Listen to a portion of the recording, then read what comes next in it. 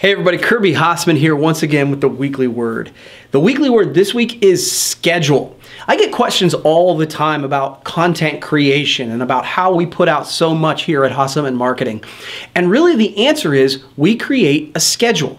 You know when things are really important in your life, you put them on your calendar. I always tell people, if it's not on my calendar, it doesn't exist. And so if you want to have business meetings on a regular basis, you want to have a mastermind group, you want to have time for your prospecting calls, or you want to have a specific strategy about content creation and release, create a schedule for it so that when you wake up in the morning, you know what you're going to do.